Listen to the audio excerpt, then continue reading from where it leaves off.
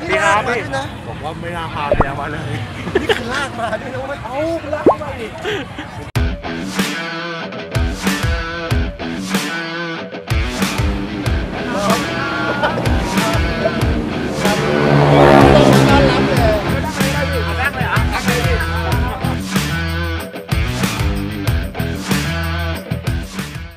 สวัสดีครับชาว Tattoo Brother สักแต่พูดครับช่วงหลังเนี่ยถ้าเกิดดูรายการของเรานะฮะเราก็จะไปสัมภาษณ์ศิลปินฮิปฮอปแรปกันเยอะมากแต่เทปนี้ผมบอกกันเลยว่าชาวร็อกอย่างคุณห้ามพลาดนะฮะเพราะอะไรครับเพราะมีคนเรียกร้องมาเยอะเหลือเกินแต่ก่อนอื่นช่วยผมหน่อยคือเดี๋ยวนี้เนี่ยนะฮะถ้าเกิดว่ายอด Subscribe เราน้อยเนี่ยโอกาสที่เราจะได้ทำรายการต่อดีๆต่อไปเนี่ยรายการดีๆต่อไปเนี่ยมันก็ยากหน่อยนะฮะก่อนอื่นเลย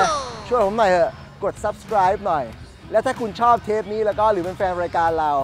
กดไลค์กดแชร์นะครับตอนนี้เนี่ยคือยอดดูผมบอกเลยผมประทับใจมากทุกคนดูกันเยอะมากแต่ยอด subscribe ของเราเนี่ยมันน้อยไปนิดนึงนะฮะถ้าชอบ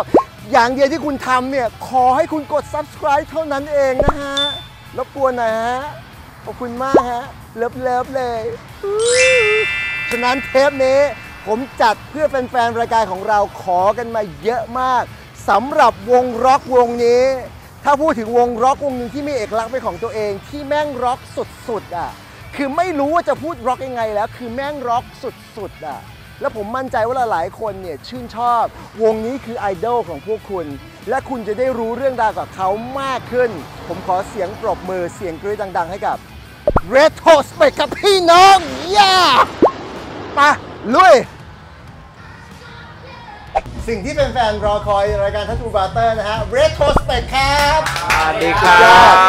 ขอบคุณมากคือวันนี้ก่อนอื่นเลยผมต้องให้เครดิตกับบอมขอบคุณมากว่าให้โอกาสได้เรามาสัมภาษณ์นะฮะคือช่วงหลังเนี่ย Retrospect เนี่ยคือเดินทัวร์ทั่วประเทศไทยไม่เดินนั่งรถแล้วก็ทัวร์ทั่วประเทศนะฮะแล้ววันนี้เนี่ยเผอิญมาที่กรุงเทพพอดีและเป็นสถานที่ที่ผมว่ามึงไม่บอกแต่แรกว่าจะได้ไม่เอาเมียมาเนี่ยโอ้โหมาปุ๊บก็แล้วพี่นะตอนมานะผมแม่งต้องแบบนั่งโต๊ะซึ่งหันหลังให้กับบรรดาน้องๆผมแม่งมองกำแพงอยู่นานมากแล้วเมียผมเนี่ยแม่งมองน้องๆอยู่ผมแม่งเอายังไงวะกินเบียร์ไป2 ขวดไปสะกิดเมียขอนั่งข้างๆกัน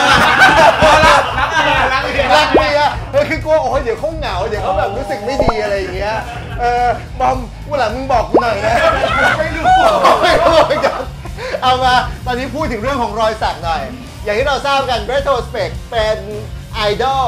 ของน้องๆหลายๆคนที่อยากจะมีรอยสักเรื่องไอดอลเราไม่พูดถึงแล้วกันเรามาพูดถึงว่าเฮ้ยความเป็นตัวตนของเราผมขออนุญาตเริ่มต้นที่นับก่อนเลยครับผมนับสักแนวไหนฮะจริงๆนับสักหลักๆก็คงเป็นโอสคูลครับเป็นโอสคูลเนี่ยโอสคูลแต่ว่าก็มีผสมบ้างมีงานไทยบ้างอะไรอย่างเงี้ยครับแต่ว่าหลักๆก็คงเป็นโอสคูลที่ชอบเพราะเวลาเลือกอะเวลานับเลือกรอยเนี่ยนับเลือกจากว่าเฮ้ยรอยนี้เราชอบหรือว่ารอยนี้มันต้องมีความหมายกับเราจริงๆคือจริงๆก็ผสมนะครับเพราะว่าการมีความหมายกับรอยสักมัน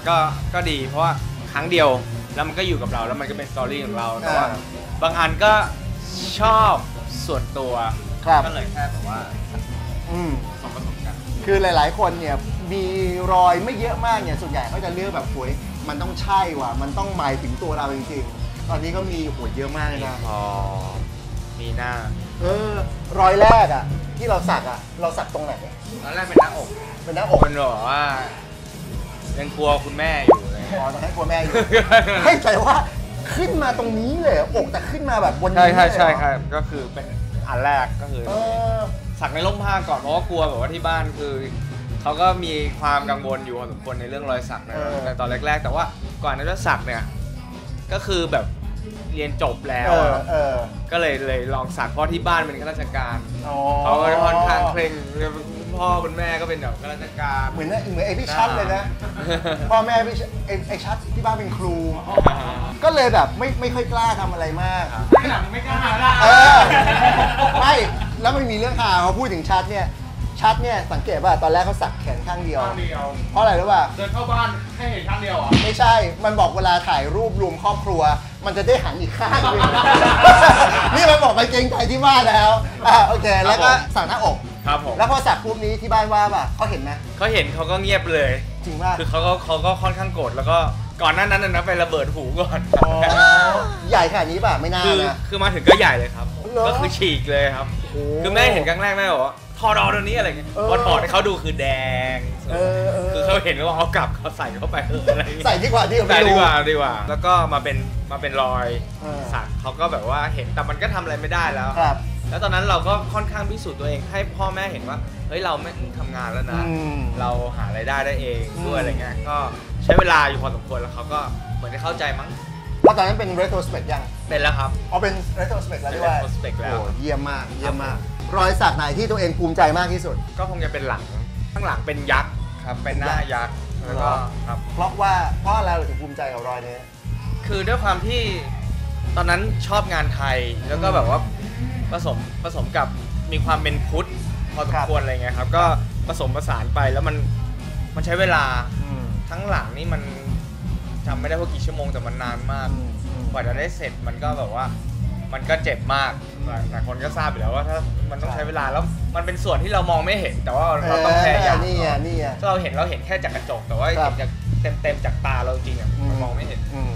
ก็ผมอยากรู้ตรงนี้อะไรคือจุดเปลี่ยนคือการที่เรามีรอยสักหรือว่าเราเจาะหูใหญ่เนี่ยระเบิดหูเนี่ยคืออย่างน้อยๆเนี่ยมันคือจุดเปลี่ยนของการใช้ชีวิตของเราอ่ะคือเป็นสิ่งที่เราต้องคิดว่าเฮ้ยต่อไปเนี้ยเราต้องอยู่ในสังคมพวกเราแม่งก็ไม่ใช่เด็กรุ่นใหม่สมัยนี้สมัยก่อนผมมั่นใจว่าการที่เราทำอย่างเงี้ยแม่งคือจุดเปลี่ยนของชีวิตกับมุมมองของคนเลยนะใช่ครับก็คือช่วงนั้นก็คือแน่นอนคนมีรอยสักก็ยังไม่โอเคยังไม่สามารถเป็นพรีเซนเตอร์ขึ้นป้ายได้อยู่แน่นอนคือนับจริงๆนับอยู่ในช่วงที่นับโตมาแล้วนับเห็นพี่ปอเป็นพิธีกรคนแรกๆที่เป็นรอยสักแล้วแม่งเต็มตัวไปหมดแล้วแบบเชดโดแบบพี่แม่งทำได้ไงวะแล้วเขาให้พี่เป็นพิธีกรได้ยังไงวะมันมีความแบบพี่ก็เหมือนเป็นไอดอลผมนะในการสักตั้งยุคแรกๆที่แบบว่าคือผมก็ตามดูพี่ดูแบบว่าที่มีรอยสักมีรูปเป็นบูลด็อกมีอะไรก็ดูมาตลอดแล้วก็พี่ก็เหมือนเป็นส่วนเอาจริงก็เหมือนเป็นส่วนหนึ่งว่าเฮ้ยกูต้องทำได้ดีกว่าว้าวจริงๆในช่วงนั้นครับว่าพี่ก็เป็นไม่แต่ว่าเราทำเนี่ยพี่ภูมิใจนะแต่สำหรับคนที่ยังไม่พร้อมเนี่ยพี่ต้องบอกไว้ก่อนว่ามันเราก็นิดนึงอ่ะคืออยากจะทำเหมือนกันแม่งก็ต้องพร้อมว่าแบบเฮ้ยกูพร้อมครอบครัวกูพร้อมงานกูพร้อมจริงๆเพราะอนาคตอ่ะแม่งสำคัญกว่ารอยสักเยอะนะเราแม่งสามารถจะบอกความเป็นตัวตนได้อะโดยไม่ต้องมีรอยสักก็ได้ถูกป่ะใช่ไหมอาจารย์ครับวันนี้แม่งไม่มีรอยสักเลยเดี๋ยวว่ารู้ทำไมถึงไม่มีรอยสักหูก็ไม่เจาะไม่ธรรมดาคนต่อไปเลยนี่สักอะไรครับผมก็มีหลายอย่างครับแต่ว่ามันจะดูไร้สาระหน่อยครับไม่เป็นไรทุกคนมันก็ต้องมีแบบนี้แบบอยากจะทำเป็นอยากเป็นหุ่นยนต์ครับครับผมอยากเป็นหุ่นยนต์ครับแค่นั้นครับแล้วก็ต้องไล่ฟังก่อนเขาชอบอันนี้เขาชอบเรื่อง Terminator ชอบภาพยนตร์เกี่ยวกับ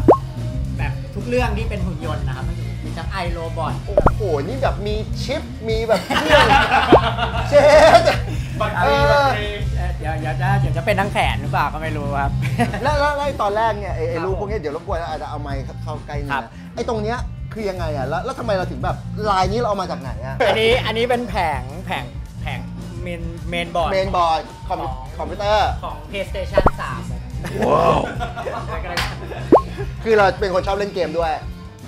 ครับชอบก็เลยเอาเมนบอร์ดของ PS3 มามันดูแบบสวยดีแล้วต่อมาตรงนี้เป็นพันธะเคมีครับอันนี้เป็นเอนโดรฟินเซโรโทนินแล้วก็โดปามีนว้าวนี่คือกะว่าอีกหน่อยกูอาจจะเป็นนักวิทยาศาสตร์ได้ด้วยบอกว่าก็คือทำเพราะเราชอบมันแบบว่าตรงนี้มันดูลายแล้วมันก็เหมือนดาสวยดีแล้วก็ไอสิ่งพวกนี้ทำให้เรามีความสุขไม่แล้วคือตั้งใจว่าคือเราต้องการให้แบบการวางมันให้ออกมาเป็นแบบสไตล์นี้ถูกป่ะคือแล้วตรงนี้กะจะต่อไหมต้องต่อครับจะทำอะไรฮะก็อาจจะเป็นแนวหุ่นยนต์ส่วนใหญ่ก็คือเน้นหุ่นยนต์อย่างเดียวเลยครับอันนี้เป็นโน้ตกลองครับครับผมเป็นโน้ตกลองแล้วก็เป็นเสียงของมันก็คือเป็นตึ๊ด ตะกะตึกตะกะตึกตะกะตึกตะกะตึกตะกะตึกตะเนี่ยเป็นอย่างเงี้ยต่อกันมันเป็นอะไรที่ผมตอนเป็นต้นกำเนิดของผมที่ฝึกซ้อมแต่ว่าเป็นมาด้านนี้นะครับด้านนี้ก็เป็นในนี่ครับลูกบาศก์เทสแลกครับครับผมไม่มีอะไรครับตอนนี้เป็นภูเขาน้ำแข็งเฮ้ยแต่เขามีคอนเซ็ปต์ที่ชัดเจนเขานะเสือละลายหมดเลยมาต่อไปเลยผมโอ้ยนี่สักอะไรวะเลิฟเหรอเลิฟป่ะวันเดียวกันนี่เดียวกันอันนี้วันเดียวกันไปเล่นคอนเสิร์ตที่ไต้หวันมาเขาสักให้ฟรีใช่ครับหลังเวทีหลังเวทีจ่ายตังค์วะเนี่ยไม่จ่ายครับไม่น่าลีน่า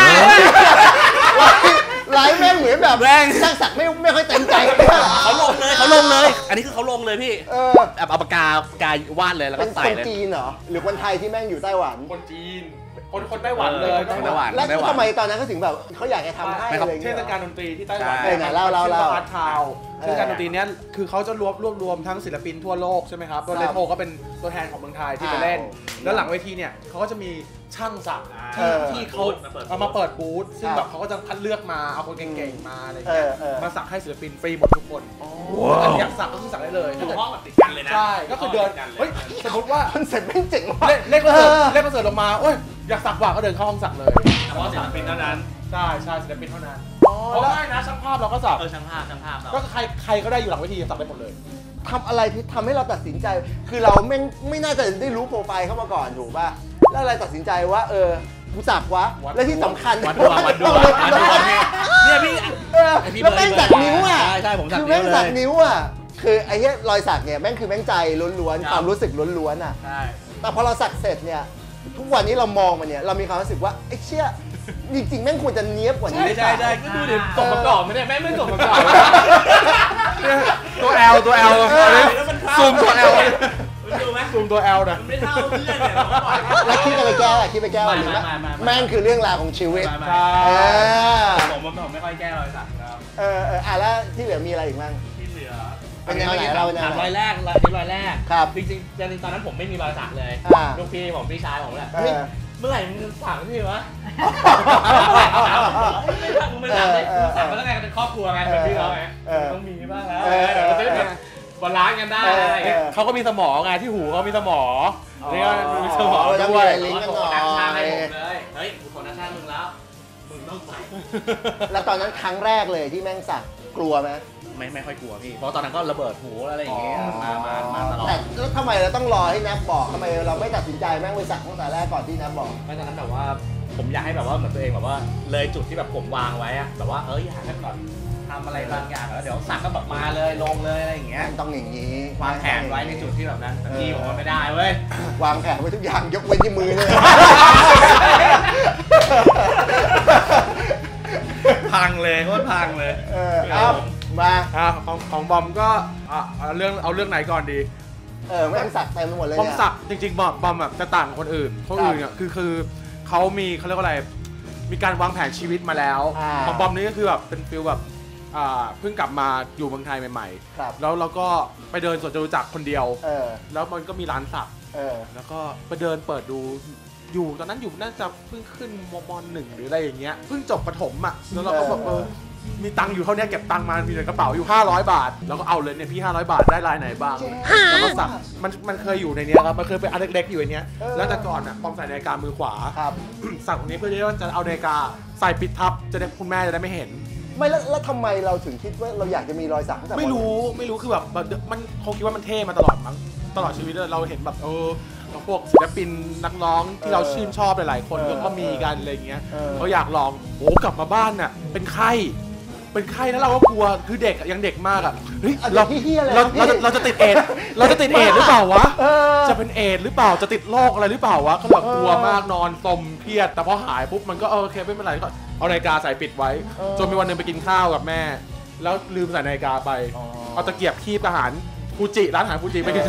ปุ๊บอะไรอ่ะจับมือมาไปสักเมื่อไหร่แล้วเขาไม่มือเขายังไม่ว่าอะไรมากจากนั้นมันก็เริ่มแอบไปทำเรื่อยๆแอบแต่จริงๆแล้วไม่สนับสนุนอย่างนี้ เพราะว่าจริงๆแล้วมันคือโคตรอารมณ์ชั่ววูบเลยในความเป็นจริงแล้วมันควรจะเป็นอย่างพี่ๆคนอื่นๆที่แบบโอเคเรารู้แล้วว่าเราพร้อมเมื่อไหร่เราควรทำอะไรหน้าที่การงานด้วยครอบครัวบางทีเราก็ต้องเห็นใจคนที่เขาต้องใช้ชีวิตอยู่กับเราเพราะว่าจริงๆแล้วอะถ้าเกิดยังเป็นน้องๆที่ยังไม่บรรลุนิติภาวะคุณพ่อคุณแม่เลี้ยงดูอยู่ก็เชื่อฟังพ่อแม่ก่อนเถอะจนถึงจุดที่เราแบบสามารถแบบดูแลตัวเองหาเงินเลี้ยงตัวเองไม่พอต้องเลี้ยงท่านได้ด้วยถึงจะตัดสินใจตัวเองได้แล้วครูดูบ้านเราน่าจะเป็นบ้านที่คอนเซอร์เวทีฟพอสมควรเลยนะโคตรเลยแต่ว่านั่นแหละมันผมว่าเพราะเป็นคอนเซอร์เวทีฟก็เลยมันก็เลยยิ่งแบบกลับด้านไปเลยกลับตาปัดเลยแล้วทุกวันนี้เขาคิดยังไงกับเรื่องของรอยสักในตัวเราปล่อยแล้วเขาโอเคเขาขออะไรก็ได้เขาบอกอย่างเดียวก็คืออย่าสักบนหน้าอย่าสักก็เลยไว้เขาแทนนอกนั้นก็สบายแล้วถ้าตอนนี้ยังทำได้อีกอ่ะบอมทำตรงไหนทำงานให้เสร็จก่อนนะเพราะว่ามันบอมมีงานแบบเป็นพวกงานค้างเยอะมากอ่ะแล้วถ้าไปถึงค้างอ่ะนี่เพราะค้างพอสักเสร็จปุ๊บแล้วก็แบบอุ้ยอยากสักอีกที่หนึ่งละอยากใครที่เลยมันก็เลยเป็นงานค้างที่แม่งอยู่เต็มตัวไปหมดเลยเต็มตัวเลยครับทุกที่เลยมีงานค้างเต็มไปหมดแต่ก็เดี๋ยวจะพยายามไล่เก็บให้หมดอะไรคือแรงบันดาลใจในเรื่องแต่ละลายของเราชอบงานสไตล์ไหนผมชอบรูปงูผมชอบงูแต่บนตัวนี้จะมีงูเยอะมากเพราะเกิดปีหนูเราคิดไปเองนะว่าเราเกิดเป็นหนูเรามีงูอยู่กับตัวเราจะไม่ต้องกลัวอะไรแล้วแปลว่ามีแต่หนอนใช่ไหมไม่มีงูเราอย่านะเมียอยู่นะโอ้ยอย่าเดี๋ยวมึงโชว์ขึ้นมากูเชี่ยวเลยก็ได้ครับแล้วก็มีเหมือนกันมีลายที่สักที่ไต้หวันอันนี้ก็คือหลังเวทีเหมือนกันแก๊งเดียวกันเลยแต่ไม่แต่นี้เขาดูอันนี้บอมขอให้เขาหยุดก่อนด้วยนะเพราะว่าวงที่ชอบขึ้นเล่นแล้วต้องรีบออกไปดูก็เลยพอหยุดแค่นี้เขาว่าจริงเหรออยากสักต่อเขาอยากสักต่อให้ถึงนิ้วผมไม่ต้องแต่ก็โอเคมันก็ยังดูครบนะใช่ยังดูครบนะสรุปมีงูทั้งตัวครับชอบงูอะไรอย่างเงี้ยครับก็ใส่ไปเรื่อยครับนกปีกาเวลาอะไรอย่างเงี้ยก็ชอบไปเรื่อยประกาศเดี๋ยวต้องมารอดูว่าพอเสร็จปุ๊บเนี่ยแม่งจะเป็นยังไงแต่ว่าพี่ว่ากว่าจะเสร็จข้างบนเนี่ยไม่ก็มันลงข้างล่างก่อนข้างล่างมันก็แล้วแม่ก็แล้วมันก็ไม่ไล่โอ้โหนี่สับผมงูเนี่ยใช่ปกติเป็นคนชอบงูใช่ป่ะเลี้ยงงูด้วยครับแต่ก็ชอบแล้วมาถึงอาจารย์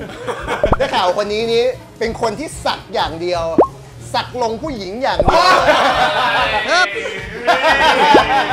แม่เป็นคนที่คลีนมากเฮ้ยทำไมเราไม่มีรอยสักหูไม่เจาะคือแม่งดูแบบแตกต่างมากอ่ะ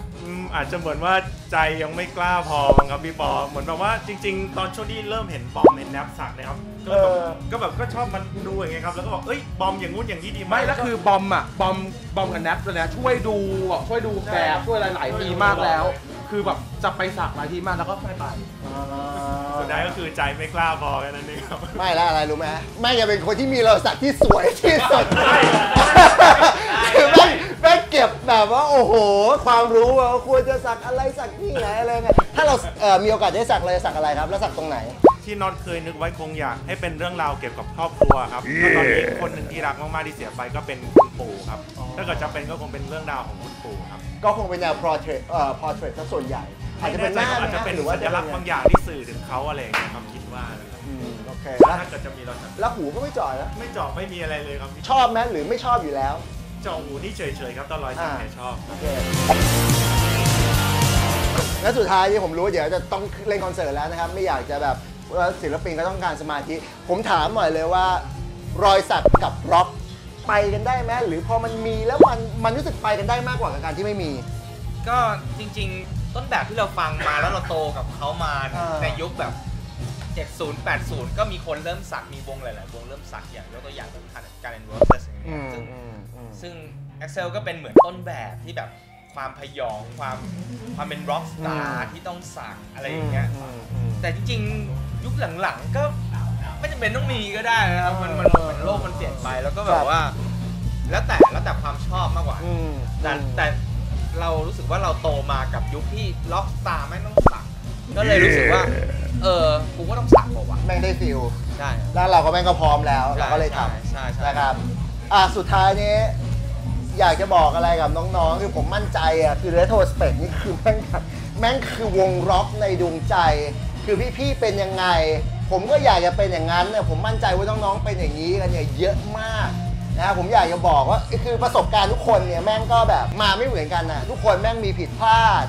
รู้อยู่แล้วอย่างบอมเองก็รู้อยู่แล้วว่าเชี่ยแม่งแบบจริงๆแม่งยังไม่ควรนะแต่เราทำด้วยอารมณ์นะตอนนั้นจริงๆแล้วบอมเองก็บอกว่าถ้าเลือกได้อะกูรอให้พร้อมกว่านี้ดีกว่าพูดถึงเรื่องของนี่การสักนับ ครับ เชิ ผ ญ มก็จริงแล้วยุคสมัยเปลี่ยนตอนนี้เอาจริงมันก็เปิดมากขึ้น แต่สิ่งที่อยากจะเน้นทุกคนอยากจะเน้นย้ำนะครับคือเฮ้ยมึงต้องหาตังค์หางานหาสิ่งที่เรียกว่าประสบความสำเร็จในชีวิตไปก้าวหนึ่งแล้วก่อนแสดงให้คนรอบข้างหรือคนที่คุณรักเห็นว่าเฮ้ยมึงทำได้นะมึงสามารถมีตรงนี้แล้วมึงไปต่อได้ชีวิตมึงเดินต่อได้สรุปก็คือสักแล้วเนี่ยต้องมีแต่บวกไม่ใช่ว่าพอมึงสักปุ๊บมึงจะมีเรื่องลบเข้ามาในชีวิตไม่คุ้มเพราะมึงสักตอนไหนมึงก็สักได้ไม่ต้องรีบนะฮะบอมครับไม่ทันแล้วนี่ก็เป็นคนหนึ่งที่โชคดีอ่ะคือไอ้คำว่าโชคดีเนี่ยคุณจะมารู้อีกทีเมื่อแบบคุณแม่งโชคดีแล้วอ่ะแต่ถ้าคุณทำณตอนนั้นซึ่งแบบคุณยังไม่รู้อะไรจะเป็นยังไงอย่างเงี้ยแม่งก็แบบคุณอาจจะโชคร้ายก็ได้อ่ะนะฮะวันนี้ขอบคุณมากเลยนะที่สละเวลาขอบคุณมากครับขอบคุณมากครับ yeah